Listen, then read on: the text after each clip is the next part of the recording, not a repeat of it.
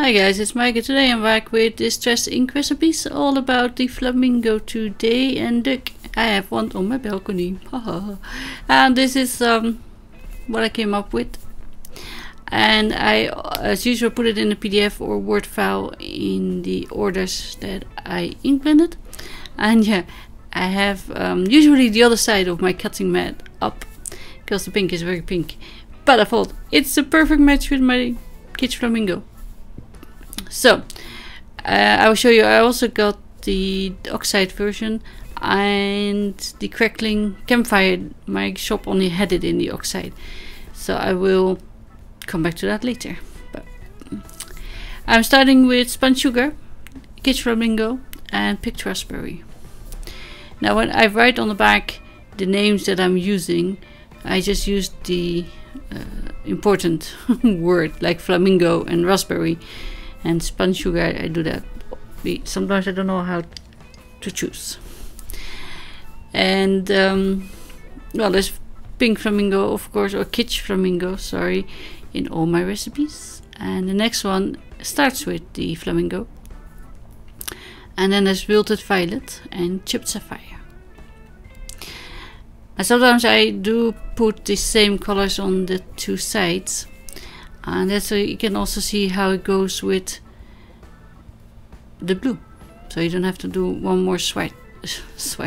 So swatch.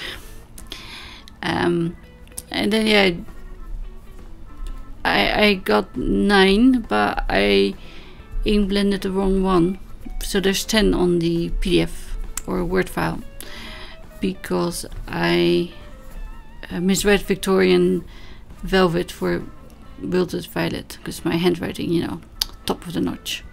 And you can see this is flamingo, carved pumpkin and squeezed lemonade, but there's also a darker version of yellow like mustard seed, and I used ripe persimmon in the next one. There's very well more warm, I feel. The tint is nicer. But I'm using the DCP paper that I always use for my ink blending and also for my card bases, so that you have a true representation of the color, which is important. See, here I put the yellow with the pink so I can see it makes nice color. And there's a few that I put together like cracked pistachio and pink. I knew it would make brown or gray, and it did. And also the candied apple and marmalade lagoon, blue and red, but I always make it kind of a funky brown, the brownish grayish, I'm not sure. And I use those for my rainbows, of course, as well. And yeah, it looks dark gray actually. And this is wilted violet, seedless preserves, and flamingo, of course, but it should have been Victorian velvet instead of wilted violet. So that's because my handwriting is yeah, it's so nice I can't read it myself. So the thing that I put it on the back is just because I can then transfer it to my swatch book and write it in my nice handwriting, but I don't forget which ones I used, and it's not important. But if you print my PDF, it's easy, because then you can just use the printed version and then ink blend on the other side. Ha, it's so smart. So worn lipstick, candied apple and flamingo. And then I thought, the worn lipstick kind of reminds me of fired brick, so I've used that as well. On this side I didn't like it, it's too brown.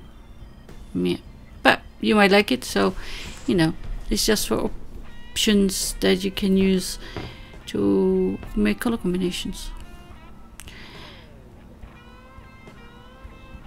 But tastes vary, don't they? People like different things, so that's a good thing. Can you imagine if we were all wearing the same shoes and trousers and t-shirts?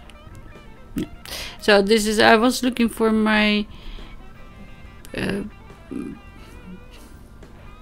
salty ocean. I wanted to say broken ocean. So no. Flamingo, Salty Ocean and Wilted Violet.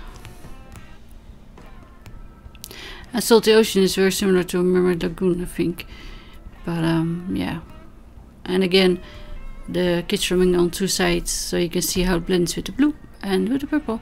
And a blue with the purple, of course, as well. That makes a nice, dark, warm, purpley color. I like it.